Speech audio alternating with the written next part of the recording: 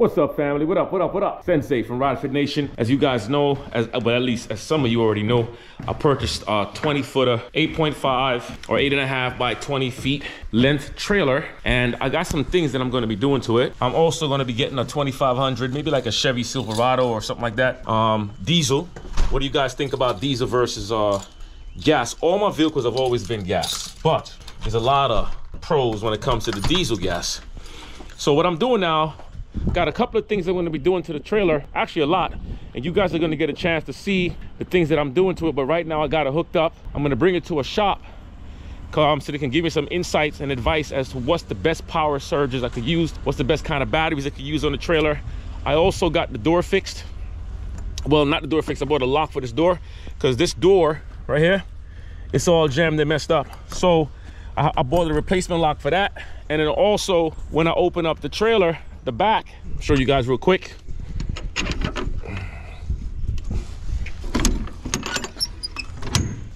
When I open up this trailer right here, the cables is messed up, and I could fix it myself, but I'm gonna bring it to the spot and see if they have the cables available. So you see, there's a cable right here. It runs up to the springs like a garage door. And this one snapped. Well, what happened, I had fixed both of them, because before that one snapped, was snapped when I bought the trailer. And this is what the inside looks like. Let me get my barrel out of here real fast.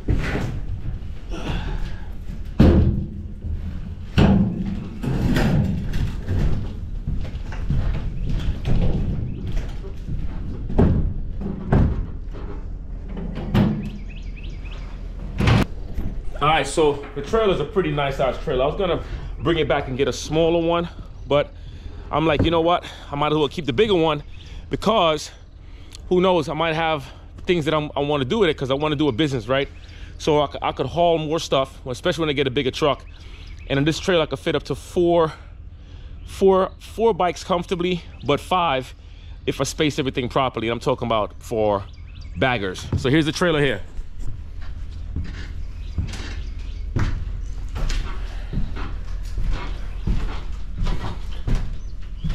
Now, the people who had this trailer before, they did some weird okey doke wiring. Like they use speaker wires to wire this up. Don't like that, but they had this already. They have the proper gauges here. They had a battery that was running down here. So you can see that they really had a setup, but you know, I'm gonna hook it up better, much better, right? They got the vent system, vent hole right there. I'm gonna redo the boards, redo all of that, as you can see. And this is the lock from the inside, okay? And I bought the locks, a new lock right here that I'm gonna install in today's video. But like I said, first, I'm gonna run over to that spot. As a matter of fact, let me open this up. Perfect. Here's the trailer lock that I bought, the whole setup. So that's gonna get installed today as well. All right, that's gonna be the first thing that I do in the trailer. But I'm gonna take it and do a whole different cosmetic makeup, run new wires, run the battery, get some power in here, so when I start hauling y'all stuff, you know, I wanna give you guys quality, you know what I'm saying? Because this is what it's about, baby. Business, let's go.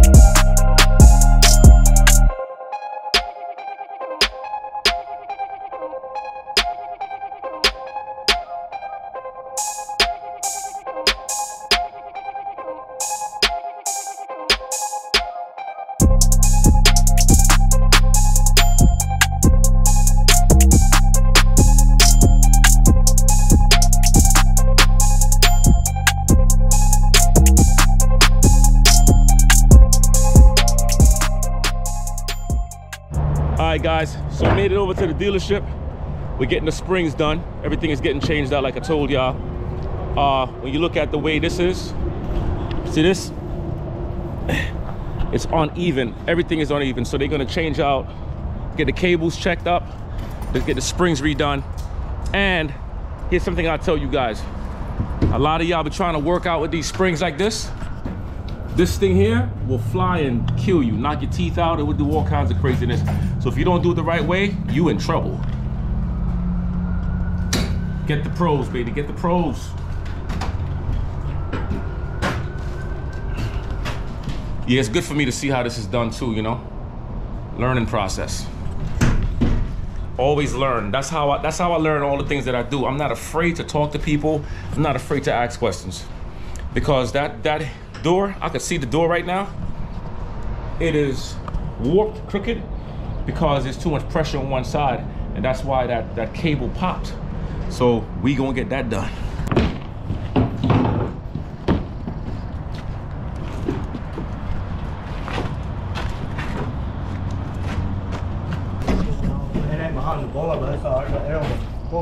Yeah, that should be all right on the pulley. The pulley's tight on the bar, right?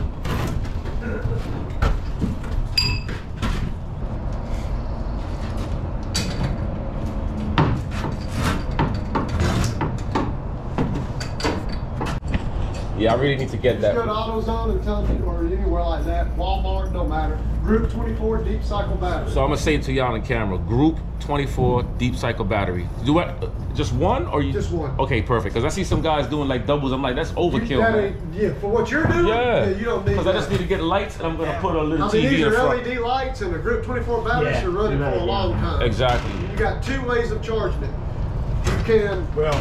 You can stick a battery tender on it and run an electrical cord to it when you're not using the trailer and keep the battery charged. Or you can run a charge wire to your 7-volt plug. Okay. What do you drive? Ford, Chevy, Dodge? Yeah, I have a Chevy now, but I'm gonna get me a Chevy 2500. Okay, Chevy, that means that the problem with charging it from the truck is on a Chevy, the 12 volt is only hot when the ignition is on. When it's on, okay. A Dodge is hot 24/7. So if you got that battery down to nothing, you'd have to have it hooked up and running for 2 weeks to charge that battery back up. Oh you man. See what I mean? Yeah. Okay. That's good info. Guys, check out this story real quick. So you see what this man is doing right now? From what I just got told, brother came trying to work on it by himself. His buddy picked up the door. That pulley system, the whole thing came in, chopped off 4 fingers. 4 digits, digitized, gone. Drop right in the ground. Drop right in the ground. So that's what I'm trying to tell y'all. Some things you can do on your own. Some things make sure you bring it to people who know. Because them 4 fingers, man, we need them. Can you go one more?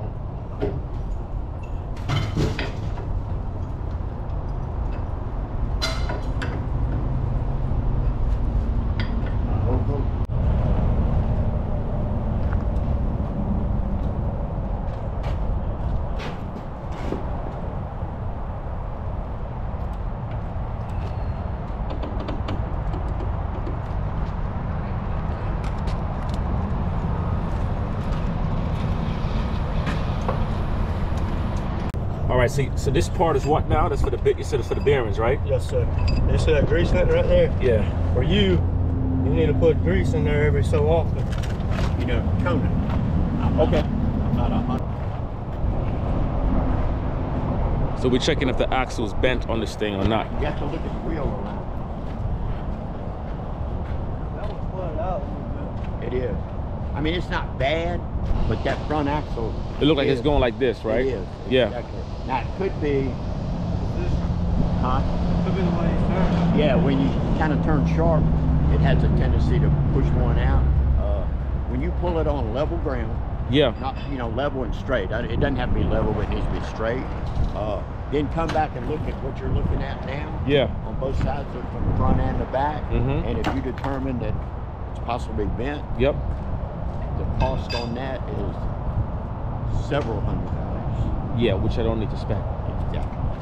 Yeah, because they have another trailer there that's a little smaller than this one, but so But that's the kind of stuff you're supposed to see. Yeah. We have people come in here all the time, And they said, man, I got a deal on this trailer. And then we go through it to find out that they need axles, they need this, they right. need that. Yep. It really ain't a deal. No, you end up spending more money than you. Exactly. So far, I mean, so from a visual standpoint, you're saying to try to put it on a flat surface. Is there a way for me to straighten it up? Pull it straight. That's the problem. Anytime you make a turn, yeah, these trailer wheels go like this. So what if I pull it straight now and see what it does? Well, you can do that, and then we'll look at it and see if it does. All you gotta do is just go straight. Okay, I'll straighten it up and see what it does. All right, so axle not bent. Axle's good. They checked it. Everything is good on the axle, which is awesome.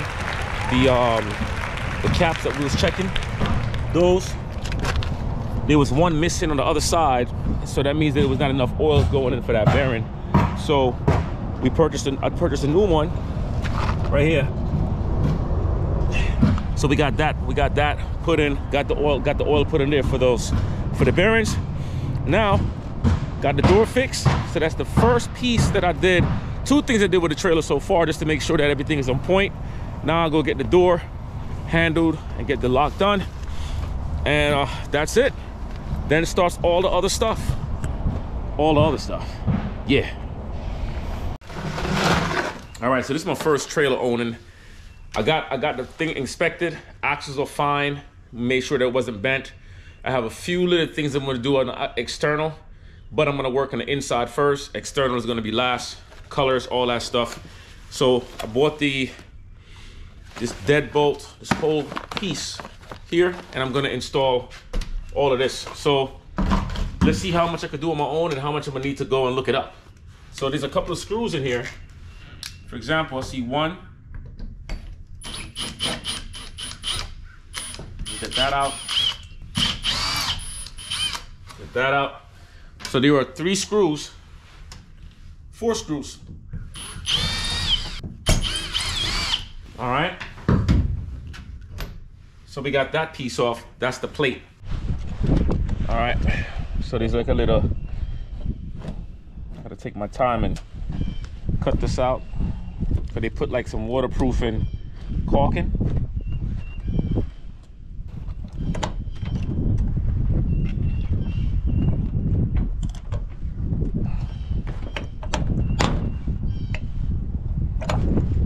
All right, there we go.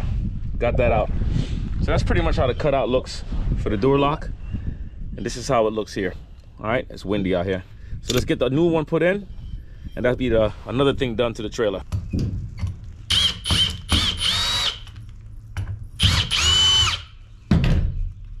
All right, so we got 4 screws off for the back plate, 2 screws for the door plate, and we're gonna push this in and see if that works. What's up, Dorian?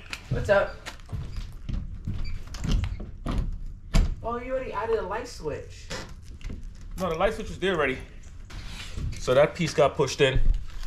So all I'm doing is just, you watching this? I know you're eating. So I push this in, comes out through this side, like this. And then I'm gonna do the same black caulking they had on the outside. So it's just a matter of me taking the plates now and pushing those plates, putting these screws back in, and making sure that this piece goes right into where it needs to go to. All right, let me show you guys something really fast, right? So inside this lock, right here, there is like a little lever like this, okay? That's what opens this and closes this. It's what controls this mechanism. Hold on a second. It controls this, right? In the front of it. I know it's hard to see. So that way, that lever will slide this back and forth, okay? I know it's hard to see, I get it. But that's what you gotta do when you're changing the lock. See, push this in, make sure that piece is able to control this back and forth when you pull it. You see what I'm saying? So you want this piece, I'll tell you, it has to be able to move this like that. And then, once we do that, then we have to line up these screws, make sure they go in the right opening.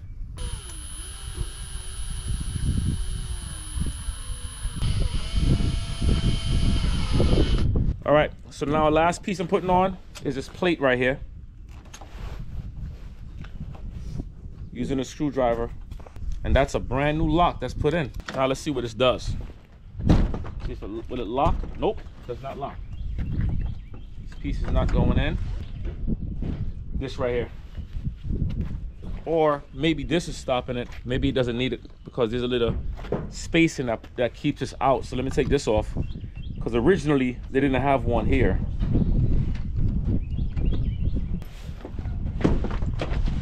There we go. Now will it open back up? Yep. Opens back up.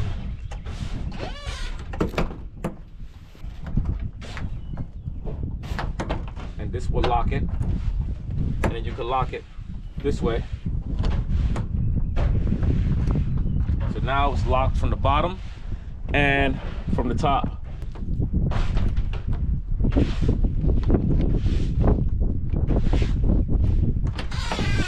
There we go. You got to see a few things that we did today on the trailer. We got some stuff done. I'm gonna tighten this piece up, like I said, with the screwdriver, the Phillips. Lock that in. I got my son. He's in there sweeping out the dirt, and we're gonna start getting ready for the electrical stuff. We're gonna run there's some lights there, but the people who had the trailer, they use speaker wires for electrical stuff, and I don't like that. So no speaker wires, man. We're gonna go and get the right gauges that we need. We're gonna reroute the wires, and we're gonna get a little TV in here, probably like a 24-inch or something. Pop up a TV in here and get the battery, and then get the charger, maybe a tender or something. And then I'm gonna also make sure that I have this thing wired up so I can get power from the outside, external power from the house or from the vehicle. All right, so I'm here tightening this down, like I said, with my hands, with the hand tool, not the power tool, so I don't strip the screw.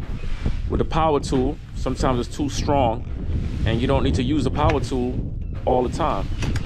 All right.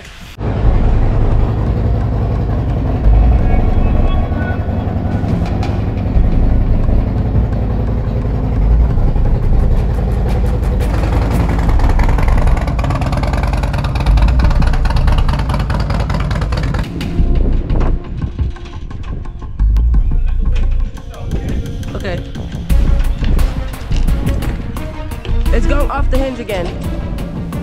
All right, guys. So this is gonna be the first ride up in here to see what happened with the ball. I had a smaller ball on there, which picked up the whole damn thing, so it wasn't locked in properly. So let's see what we get with the bigger ball, and that should do the job. Let's go.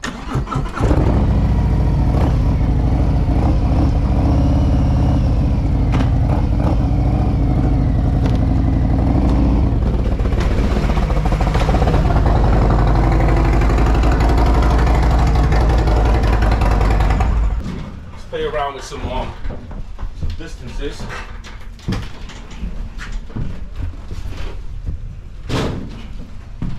And let's say I put one bike here and I bring it up to the front and it stands straight up. And that should give me another bike right here. Another bike will go right here, or even right next to it, as long as the bike is standing straight up, right? So that's two bikes. Then back here, another bike will be able to fit here. And because of these space killers, but another bike will fit right here. So that's four motorcycles, fully custom, full baggers. And if you space it out properly, and you put another bike in the middle, like that smack in the center, then that will give us 5 bikes. So this will fit up to 5 bikes. It's a 20-footer. But once again, you gotta be strategic with it, which I'm gonna have to be.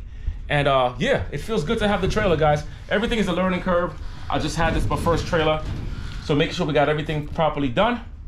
Now I'm gonna pull the bike back. Dorian, I'm ready for you to record outside as I pull back, right? And I want you to see, I wanna see what the trailer does in camera. Okay.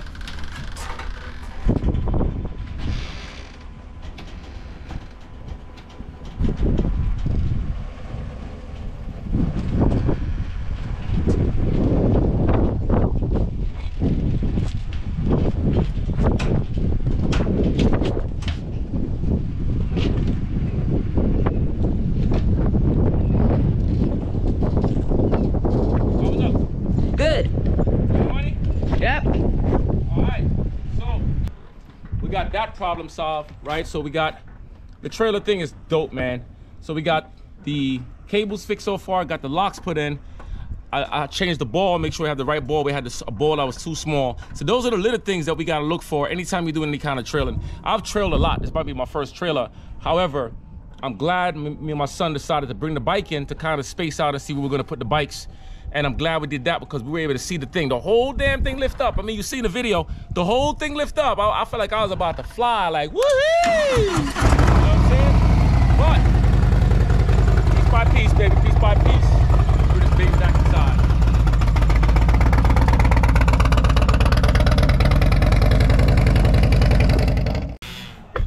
How we doing in there? Good. Nice. Woo, Dora, we got some work to do here, boy. Not a lot, but just some cosmetic build-up. All right, guys, there it is, man. I'm telling y'all, I'm keep on bringing y'all the flavor, man. This channel is everything that has to do with motorcycles and more. This is Sensei telling y'all, let's get this miles, let's get this money, let's get this muscle. All right, leave a comment. First time getting my trailer, first time owning a trailer, I went ahead and got me a big boy. It's an 8.8 by 5 by 20.